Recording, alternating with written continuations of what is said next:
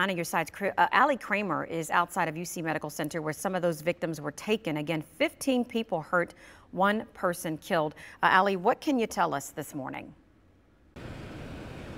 Good morning, Tamika. We know that 8 people were taken here to UC Medical Center, and not surprising because UC is the only level 1 trauma center here in the area, so it is safe to understand that some of the most seriously injured victims were actually taken directly here to UC. We walked inside the emergency room, absolutely packed with people waiting right now, and some of those friends and family are actually spilling out and waiting outside. Several of them also, we understand, waiting in their cars for updates on friends and family members. And again, in talking with UC, Kelly Martin with the UC Medical Center here tells us 8 people from that shooting have been taken here to UC Medical Center. She says 4 of them in stable condition, 3 in serious condition, and 1 right now in critical condition. And she continues to provide those updates for us so that we can understand just how many people are being treated.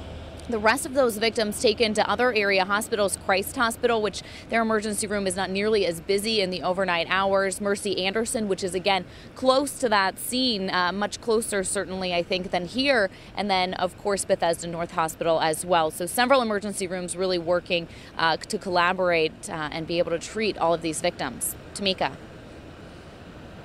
So much. And again, you mentioned that they are a level 1 trauma center, meaning that they are able to handle these critically injured victims in this case. Assuming that all of them do have critical injuries, what have police been able to tell you, if anything at all, about? Have they been able to talk to any of these people? Are they conscious? Are they alert? Do we know anything at all? Have they been able to talk to anybody? No, Tamika, hopefully that's exactly what they're doing right now, and it's common to see Cincinnati police back in the emergency room, and it's a very large emergency room, so certainly that's what they're getting done now, particularly with those 4 people who are in stable condition, but serious condition and 1 person in critical condition. Certainly they're working on those people and not conducting those interviews yet, but that's why we're going to stay on scene, and we're going to check in with Cincinnati police here in just a few minutes. All right, Allie, thank you so much for that report. We will check back in with you in a little while. In the meantime,